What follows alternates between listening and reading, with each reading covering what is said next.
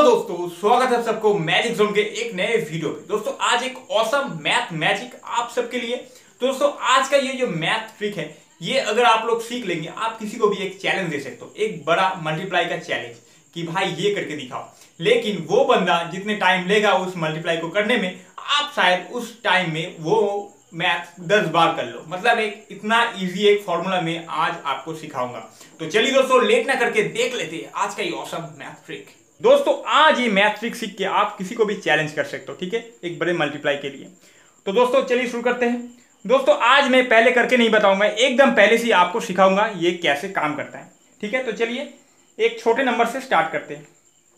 दोस्तों हम लोग एक छोटा नंबर लेते हैं 99 इंटू 27, ठीक है। दोस्तों अब इसका आंसर, दोस्तों इसका लॉ है कि आपको ये नंबर से एक माइनस करना पड़ेगा, ठीक है। अब 27 से एक माइनस करने के बाद आता है 26, ये आपको इधर बैठना है, ठीक है।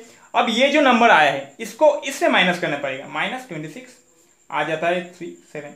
मतलब ये तो एकदम मुंह में ही हो जाता है, ठीक है, आप इसको किसी की जरूरत नहीं है।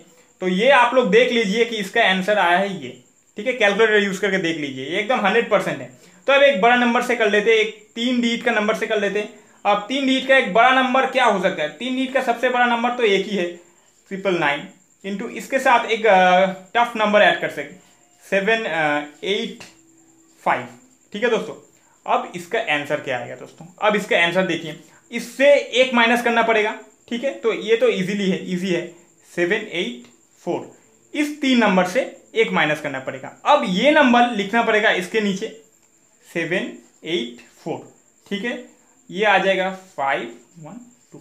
अब ये बैठ जाएगा इसके बाद 215। देखिए दोस्तों, मतलब इतना बड़ा एक मैथ आप कितने आसानी से कर पाओ, ठीक है। अब यही फॉर्मूला यूज करके हम एक बहुत बड़ा, उससे भी बड़ा एक नंबर से कर लेते हैं, ठीक है दोस्तों। 1 2 3 4। अब इसको 4 5 7 3 ऐसा कुछ कर लेते हैं, ठीक है दोस्तों। अब ये तो एकदम इजी है कि ये पहला पार्ट तो इजी है कि इससे एक माइनस करना पड़ेगा। तो ये आएगा 4572 और इसको बिठाना पड़ेगा इधर।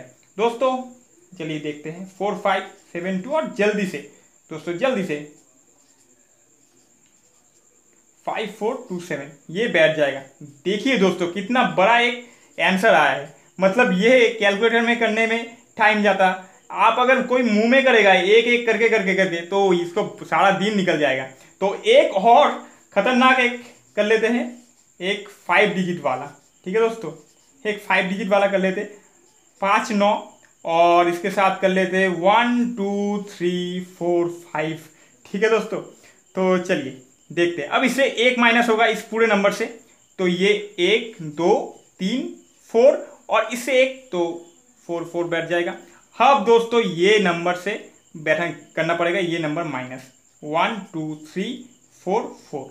तो ये तो इजी है 5 5 6 7 8। अब ये बैठ जाएगा इधर 8 7 6 5 5। देखिए दोस्तों कितना बड़ा एक आंसर आया है।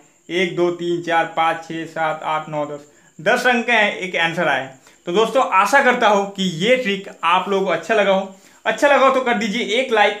तो दोस्तों चलिए आगे और एक रूल मैं बता देता हूं इसका जो सीक्रेट है वो है, और एक सीक्रेट है वो कैसे, मतलब 2 कंडीशन है इसका, इस मैथ को करने का। आप किसी भी नंबर से ये नहीं कर सकते, ठीक है।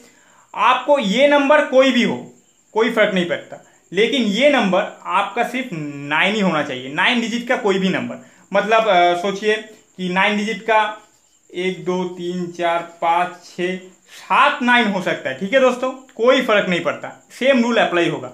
और उसके साथ आप किसी भी नंबर को कर लीजिए, किसी भी नंबर को, लेकिन वो जो दूसरा नंबर है, मतलब इसके साथ जो मल्टीप्लाई होगा वो 7 अंक के ज्यादा नहीं होना चाहिए, ठीक है, 8 अंक का नहीं हो। मतलब ये अगर 7 अंक का है तो वो भी 7 अंक का ही कोई डिजिट होना चाहिए, या फिर 5 डिजिट का हो सकता है, 4 डिजिट का हो सकता है, लेकिन 8 डिजिट का ना हो।